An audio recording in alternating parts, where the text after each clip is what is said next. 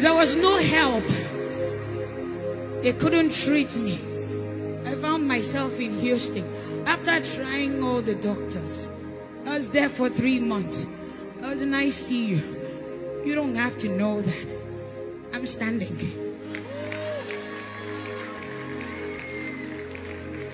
And I remembered when the devil was trying to mess up with my mind.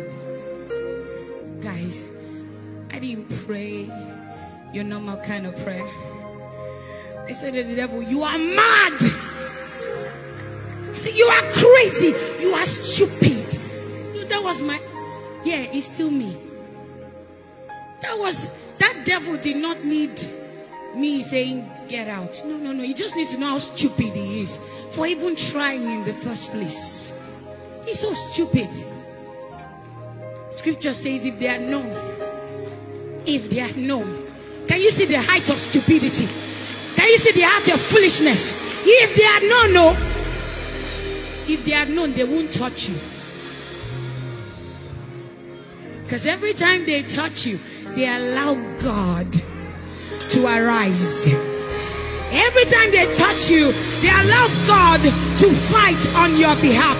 He said, you will hold your peace and I will fight for you. So I'm not afraid of them touching me. Come and touch. You are looking for trouble that you will not survive from. Because when you touch me, you touch him. Scripture says, touch not my anointed. That is not limited to pastors. Everyone called and chosen is the anointed of the Lord. If you have been bought by the blood, you are the anointed of the Lord. As scripture says, touch not my anointed and do my prophet no harm.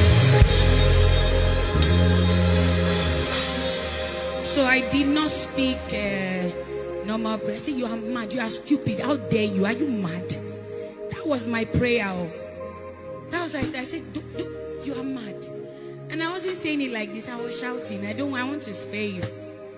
I was shouting. Because there comes a time when you go back to scripture and you replay scripture and you see it work in your life. If we don't believe this book, then there is no use for our salvation. I believe it.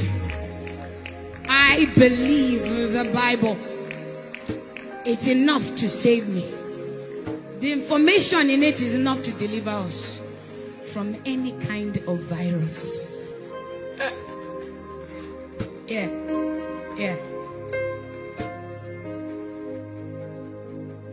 I couldn't earn it.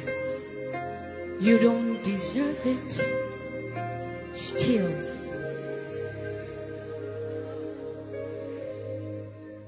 Oh.